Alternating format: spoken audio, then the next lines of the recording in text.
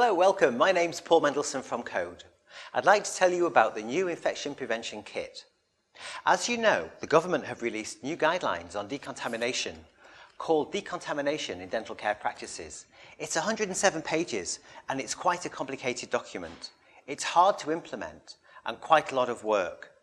So what we've done at Code is we've produced for you the infection prevention kit, which takes these complicated guidelines and puts them in a very simple, easy to follow step-by-step kit with checklists, procedures, action lists, policies. It's all there for you and you can delegate it to a member of staff.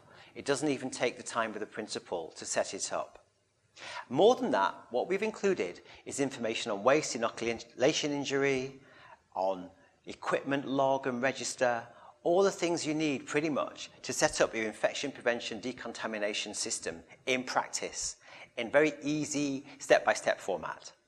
The kit's available free to Code members, but if you're not a Code member, you can buy it for just £150. If you want to buy a kit, please contact Code or email us via the website. Thank you for listening to the video.